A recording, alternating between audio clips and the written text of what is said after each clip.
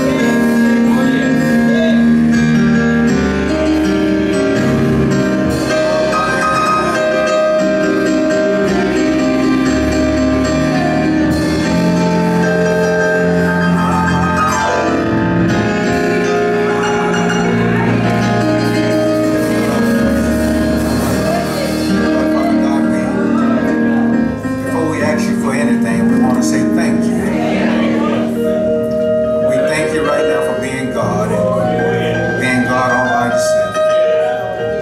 That same God that spoke into existence everything. We thank you for being that same one who died on the cross for an old wretch like me. Father, we realize that it's preach time, and we thank you for that. I thank you for waking me this morning. I thank you for waking all of us this morning, giving us another opportunity to come and praise and worship and receive your word. Now, Lord, I pray that your word fall on fertile ground. I pray, Lord, that you preach through the preacher, that your word may go forth. We pray, Lord, and receive by faith that bodies are healed. We receive that souls are saved. Father, I pray a special prayer right now. Those that are among us that are sick,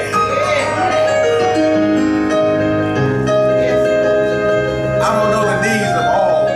Somebody's suffering today. Pray a special anointing upon them. We speak healing upon them right now. In the name of Jesus. Now, Lord, we pray that every heart is saved. Touch us. And we'll be so careful to give you all the thanks, all the honor, all the glory. Amen. In the name of Jesus. Amen. Amen. Hallelujah. The Spirit almost put me into a prayer service. Praying is always in order. Yes, sir. In order. For through prayer we can pray healing. Yes. Burdens are lightened through prayer. But it takes praying for one another. Yes. To the ministers of the gospel, I realize protocol has been set. To my right and my left hand, Yes. two preachers, to Reverend Walker. We're so grateful that the Spirit has put it on your heart to worship with us. Yes. Thank you. As he drove down 43, he passed many churches. The Lord put it in his spirit to worship with us. Yes. The same for our visitors. We thank God for you this morning. Even our members. Yes. You could have went somewhere else this morning. You could have stayed in bed this morning. But we thank God that you are obedient to the Spirit. Reverend Walker, we thank you for reading that scripture that was assigned to you. I like the way he did it. Yes. You can tell that he's learned. Oftentimes you ask the preacher to give the scripture and they get up and they talk about what happened down the street and they solicit prayer for them over there, and then they do everything, then they finally make it to the scripture. But thank you. Hallelujah, hallelujah. We thank you for that. We want to focus on that 26th verse where it said, but his wife looked back from behind him, and she became a pillar of salt. We want to talk about, we realize she looked back, but the reason she looked back was she had a desire to go back. So we want to talk about this morning, don't turn back. Don't turn back.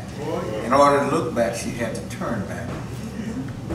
Now, I was very curious when the Lord put this scripture into my spirit.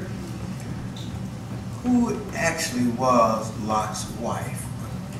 I searched scripture by way of technology. I couldn't find the name of Lot's wife. The Bible is anointed and appointed and designed and given by the Lord, God. And for some reason, he didn't tell us who she was. I believe if he would have told us her name, we probably would have used that name a lot in our preaching. in our teaching. Sue looked back, and every Sue in the church would have it. So I thank God for him being so intelligent, realizing we are not as intelligent as he. So when we look at Lot's wife, a name wasn't given. So let me encourage you by saying all of us can fit that role. Looking back. Today, brothers and sisters, by way of introduction, I want to say that there are too many. And when I say too many, I'm not talking about the world, but I'm talking about us. There are too many of us living on the edge. It don't take much to take us back to where we once was. Too many of us are living too close to jumping back into our past. We're so close to the edge to oftentimes people are afraid to say something to us because that old man might come out. We're so close to living on the edge, we got one foot on the ground and another one, you might as well say, in the grave. We're just that close to falling back to where we once was. We need to know that the old man, and when I say the old man, I'm talking about the old woman too. The old man bounds us to our past. That old man keeps us chained to our past failures, to our past despair. The old has a way of captivating our attention. Has a way of captivating our attention. But I want you to know, brothers and sisters, we cannot move forward until we stop focusing on what has happened back there. We can't move forward until we stop focusing on our past failures, those things that we have failed at, those things that put us down. We cannot move forward until we stop focusing and wanting to go back to those old things. If we're ever going to grow as a body in Christ, as baptized believers in Christ, we cannot stay back there. We cannot stay in the past. Brothers and sisters, the past is where we started. It's certainly not where we want to end up. No, it's not where we want to end up. We started there, but we definitely do not want to end up there.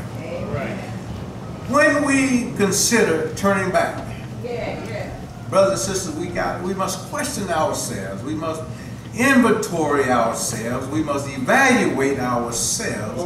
We must ask ourselves, how bad was it when we was back there? How bad was it before God actually pulled us out of the pits of sin? We have to ask ourselves, if I go back, how will it affect my family? How will it affect my spouse? How will it affect my children? How will it affect my church family? And most of all, how will it affect the Lord? We have to ask ourselves these things. If we go back, we have to ask ourselves, how much worse off will I be? If I go back to the same old stuff. We find ourselves as Christians always doing a balancing act. Standing on the bubble, if you will. Standing on the edge. Standing on the tightrope of our future and our past. We do a balancing act of our faithfulness to God. And the reason we do that is simply because when we became Christians, we always thought that we was going to get the results. Soon as we go down on our knees, we thought God was going to answer our prayer before we stood up. So therefore, we find ourselves questioning our faithfulness we find ourselves going back and looking back in the past. Oh, yeah. Oftentimes we expect God to answer our prayers at the drop of a hat. Yeah. We expect results before we get off our knees. But in other words, people turn back. People look back because God does not produce All right. as fast as they want them All right. to produce. And when that don't happen, we become discouraged. Yeah. All right. We become discouraged in our faith walk. And whenever we become discouraged, you need to know that's when the enemy sees an opening. All right. Yeah. Whenever we're down on our luck, the enemy sees an opening. Whenever our bodies are sick, the enemy sees an opening. Whenever we pray, and our prayers seem not to be answered. Oh, that's when Satan moves in. What does he do? He says, I told you so. You had it made when you was back there. Now look at you. Walking around here talking about Jesus Christ. But look at you. You're sick. All right. Won't he move in? And that, brothers and sisters, calls us to every now and then look back. I want to encourage you to keep your hand in God's hand. Continue to look forward. It even happens, brothers and sisters, in our ministries. We wonder, I'm preaching every day, I'm teaching every day, and I see no results. All right. I get up every Sunday morning, every Wednesday, I come to church, but I see no results. All right. And it causes us to look back from whence we came. When it comes to our ministries, I have witnessed this ever since I've been preaching. There are some people that are on fire for God. All right now. Oh, they're hot. But as soon as something happens, oh my goodness, they become nothing more than a puff of smoke. The fire will go out. Soon as somebody step on your toes, the fire goes out. As soon as something don't go right, the fire goes out. We become nothing more than a burnt out pile of ashes. All right. Useless. Burnt out fire. But if we're going to make it down that narrow road, I'm talking about the one that leads to heaven. We got to walk down in the middle of the road. We got to get off the edge, and we got to stop looking back.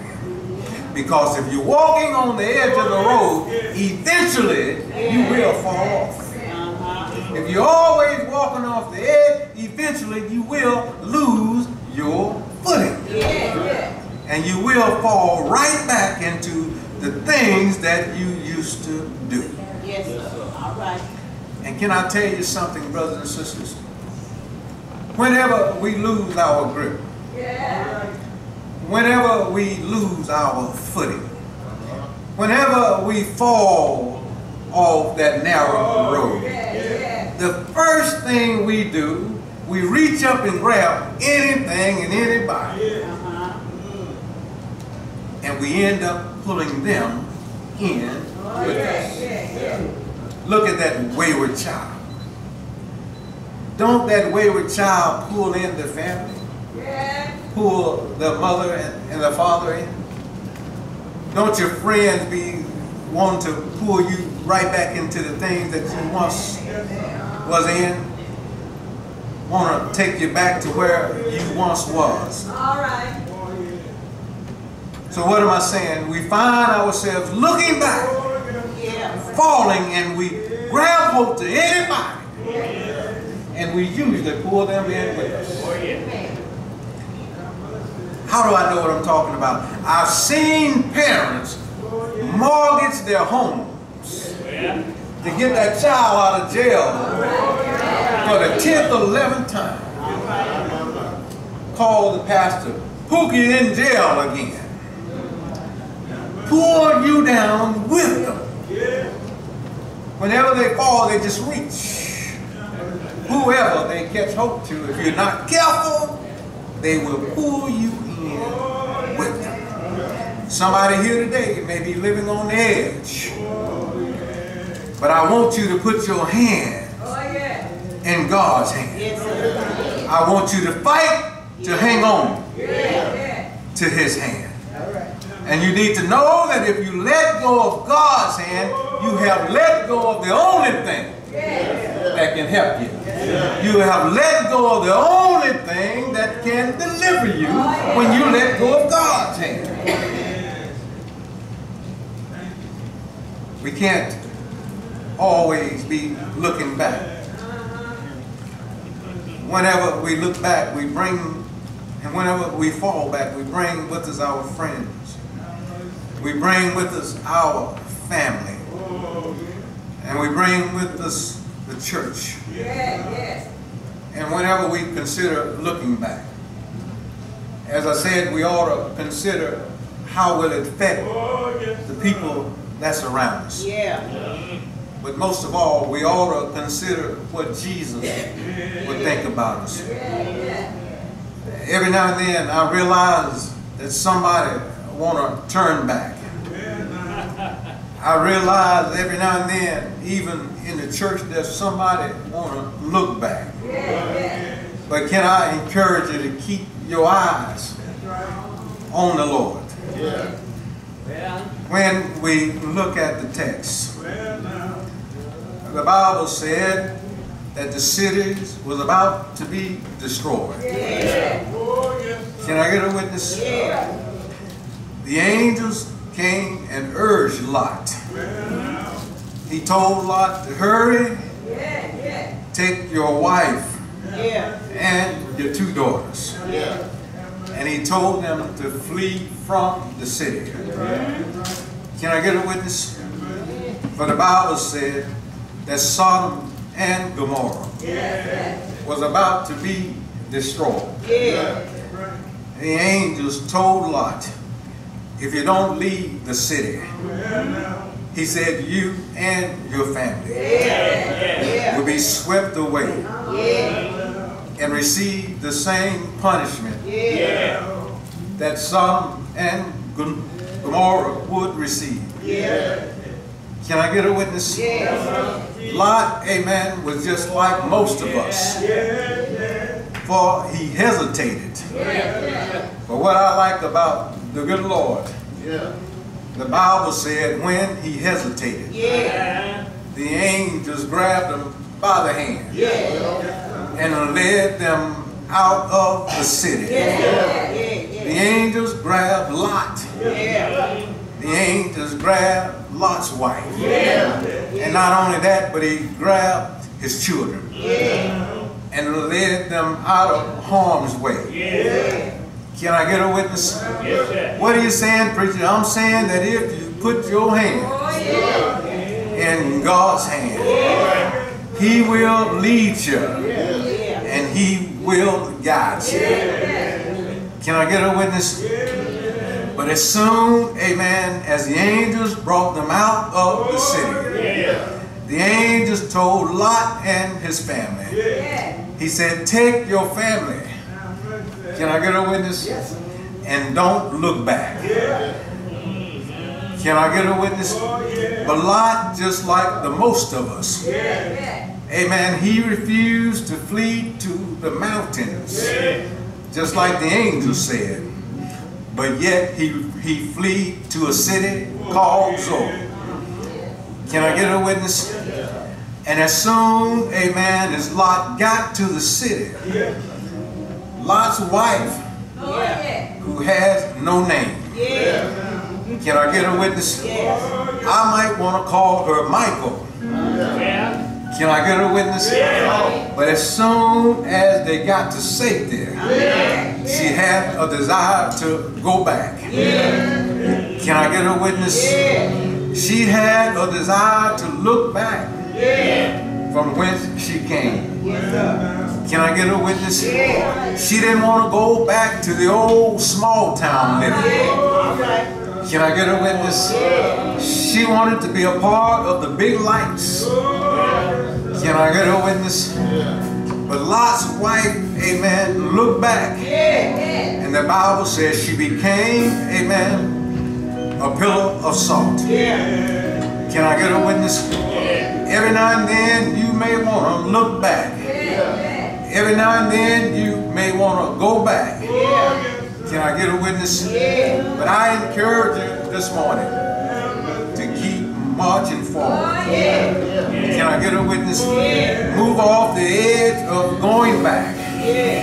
Move off the edge, amen, of looking back. Can I get a witness? Move off the edge of giving up. Can I get a witness? Ain't God all right? Put your hands in God's hand. Ain't God all right? Let this God that I'm talking to you about lead you. Let him guide you unto safety. Ain't God all right? It doesn't matter what you need. All you gotta do is call on him. Ain't God all right? Call on him whenever you're in trouble. Ain't God all right? Call on him whenever you're sick. Can I get a witness? You can call him early in the morning.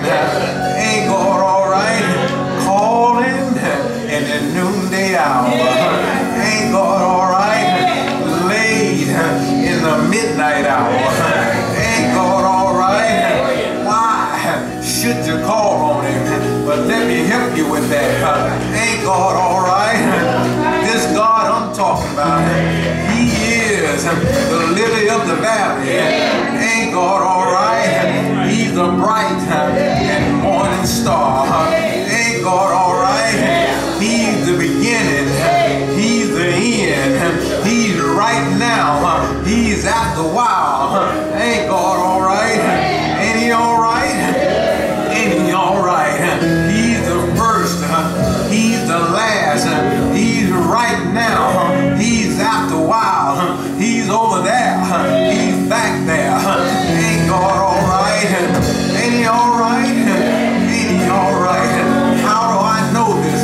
The songwriter said, I seen the lightning flash. I heard the thunder roll. Ain't God all right? I seen sin breakers dashing, trying to conquer my soul. Ain't God all right? But I heard the voice of Jesus.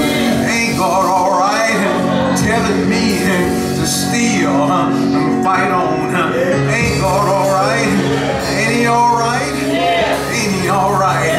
I want you to know today, church, I'm glad that I know the man. Ain't God all right? I'm glad that I know Jesus, Mary's baby.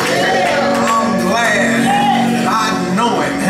Ain't God all right?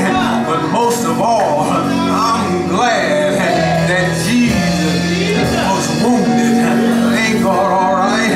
I'm glad that he was bruised. Ain't God all right? I'm glad.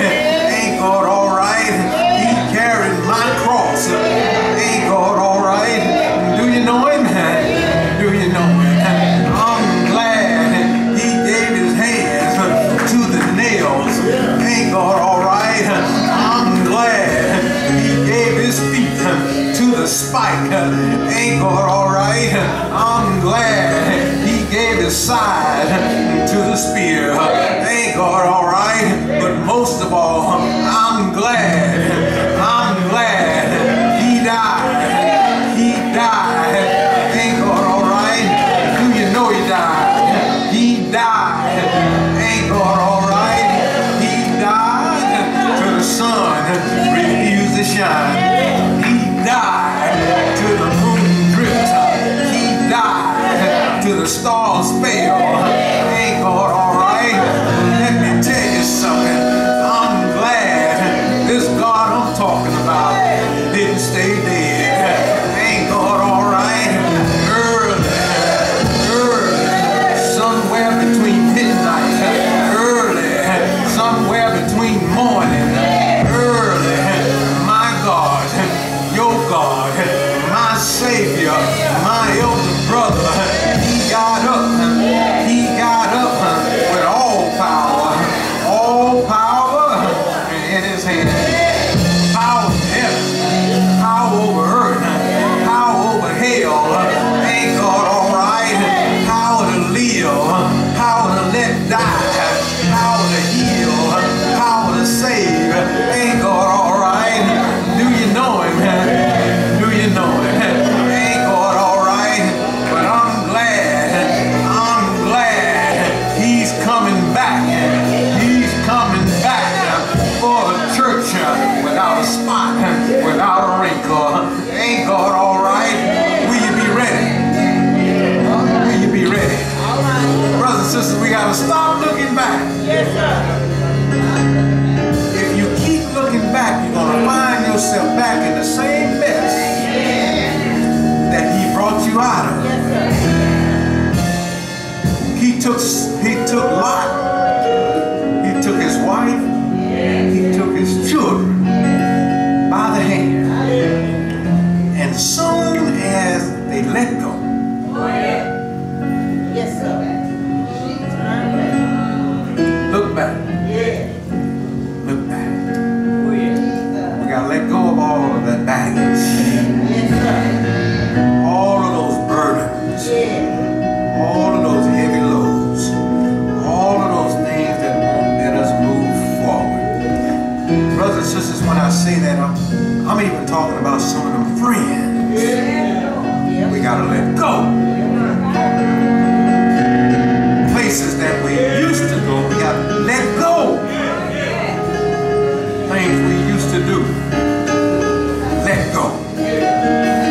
Stop looking back. If you look back, I promise you, you'll end up going.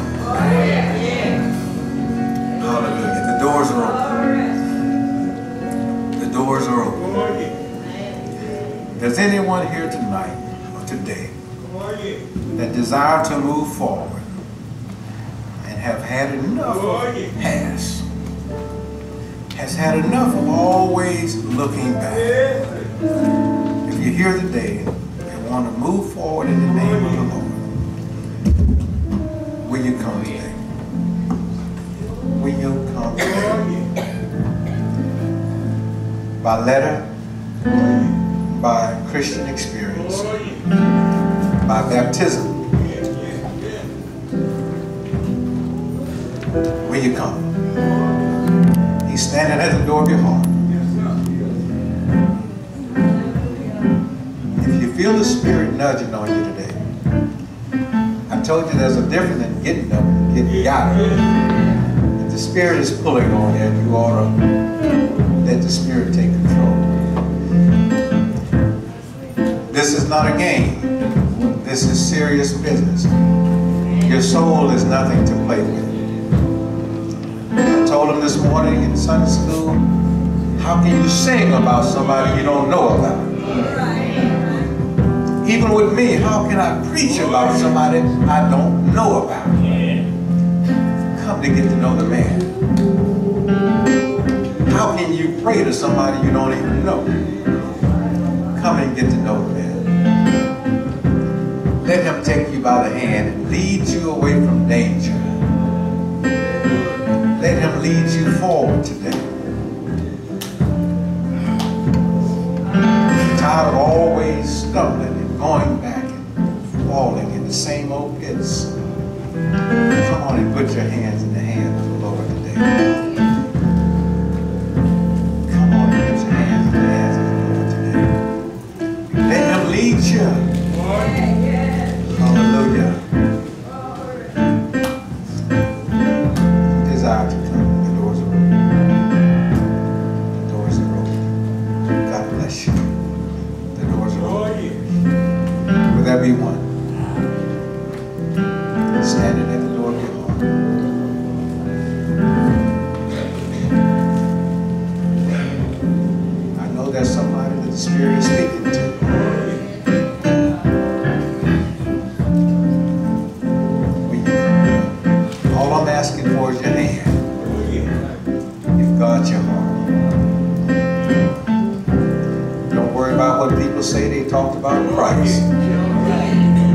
certainly they're going to talk about you and I. That's right, sir. Won't they do it? Yes, sir. Yes, sir. Because you're in the church, that don't mean you get a discount. That's right. That's right. Coming at you too. Hallelujah. There's no discount on us. Sing choir. Sing choir. Hallelujah. Hallelujah. Have your way, Spirit. I don't know what we know in the future. I just don't know. I don't know what I'll be doing 10 years from now. I just don't know. But I'll be living. I'll be singing, teaching the holy word.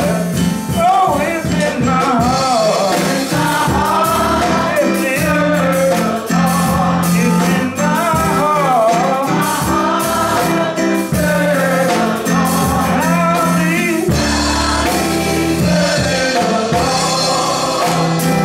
Sometimes my road gets dark and dreary. I can hardly find my way. Sometimes my burden gets so heavy that I can't stop having sleepless nights and lonely days. But I've been thinking, if I keep holding on, God's going to strengthen me and keep me strong, 'cause it's in my heart. Way down on the inside. God put His love, and He put His joy.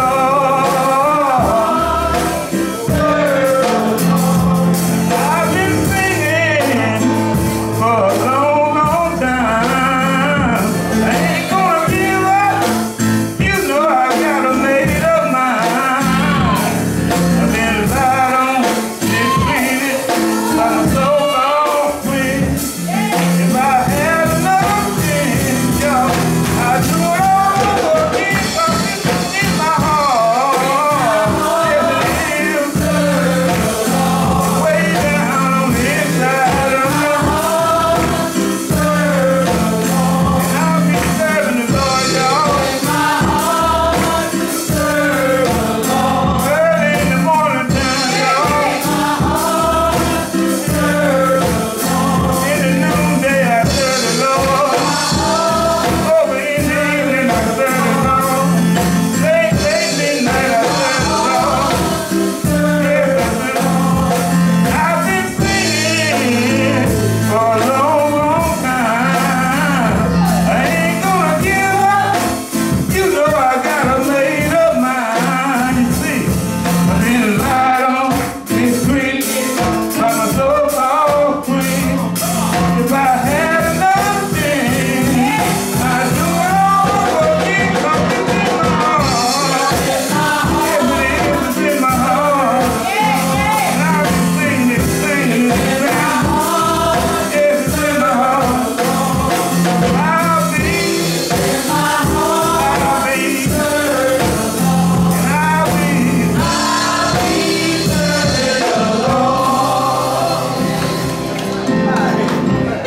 Hallelujah. Hallelujah. Hallelujah. It's in my heart. Amen. Come on down again. It's in my heart. Hallelujah. As I preach, it was in the back of my mind the whole time because I seen a lot of traffic. And I was hoping that our member is okay. Is everything okay? Everything is okay. Amen. Amen. It's hard for a preacher that loves his congregation to just focus not on them. I didn't know who it was, but I knew something was going on. Everybody's okay.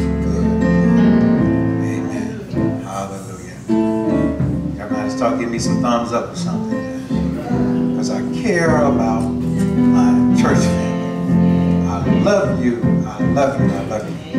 Hallelujah. The word has gone forth. We have moved up to our communion. Something that we are commanded to do, brothers and sisters. Not something that we do out of tradition, but it's because we are required to do it.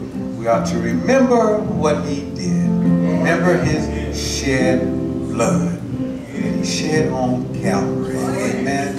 Hallelujah. Hallelujah. Hallelujah. My brothers.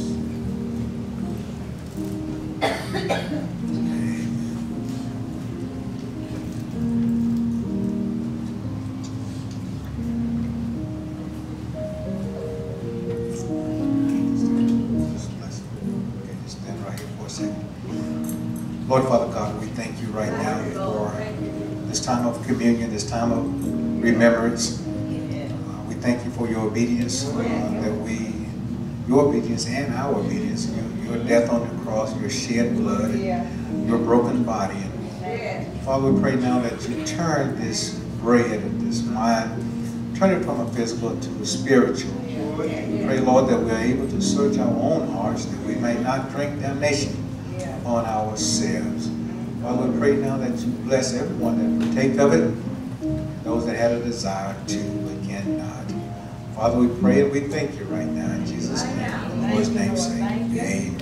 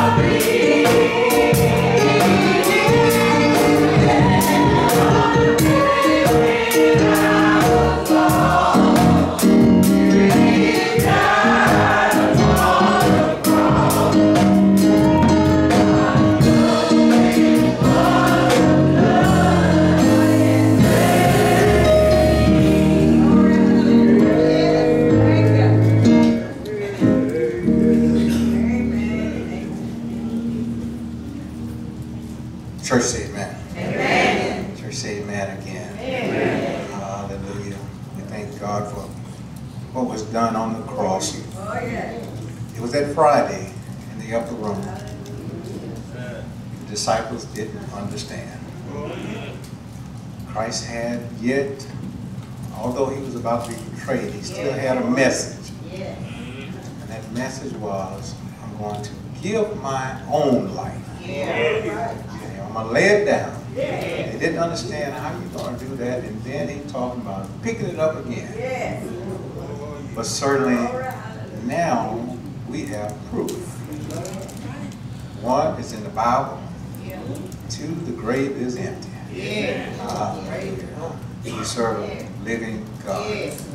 Christ took the bread, broke it, blessed it, and said, take this, eat, what represents his broken body.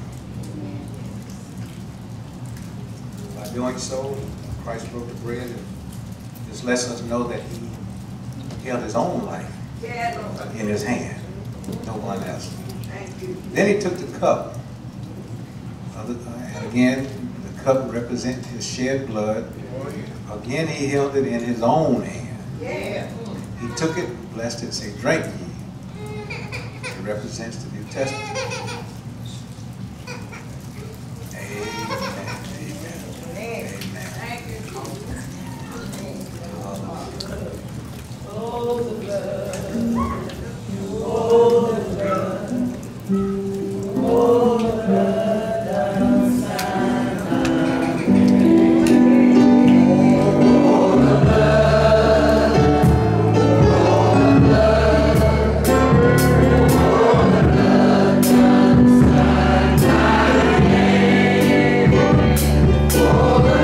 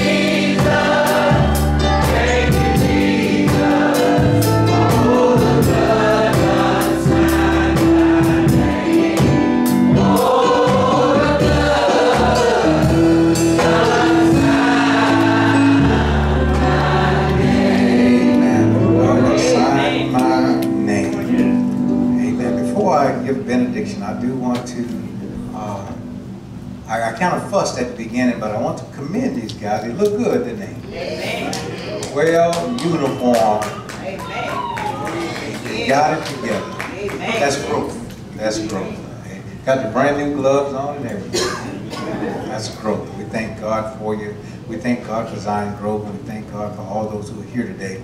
I dare not close without giving Reverend Walker the opportunity to greet us, let us know who he is and where he's from. Amen. And so that we can encourage him to come back. Amen. Giving all honor and respect to my Lord and Savior Jesus Christ. Really, Pastor, I'm not a stranger. I mean, because really everybody here are family. You know, I grew up in Cal's Creek, so I know pretty much everybody. Everybody know me. They know my family. So I'm glad to be here, and I thank God for allowing me to be in His presence. God bless you. Make sure that you leave us your contact information. Amen. Although everybody knows you, leave it anyway. We thank God for you. We thank you for being obedient to the Spirit. We're thankful that the Spirit led you to us this morning. Amen. Again, we will be traveling to Gardo First Baptist. The homecoming. They are preparing food for us, so let us go prepare to eat and fellowship and let's have a good time fellowshipping in the name of the Lord. Amen. Hallelujah. Let us stand. Again, Reverend, we thank you. All of our officers, we thank you. Amen. And all of our church members, we thank you so very much. Our mothers, we thank you. Amen. Amen. Brother Hardy, I've been cooking hot wings ever since that Saturday you had me out there. Amen. Things are good. Hallelujah. Let us pray. Lord Father God, we thank you right now for what has taken place. We thank you, Lord, for your shed blood, for what you did on the cross. Father, we pray now that you give us the strength to keep pressing forward, to not dwell so much on our past problems and our past failures, but let us look toward heaven, Lord, and let us continue to press forward toward the prize. And we realize that Jesus Christ, you are that prize. Now may the grace of our Lord and Savior Jesus Christ, the communion of the Holy Spirit, rest, rule, and abide within us all, henceforth and forevermore. And all of God's children said,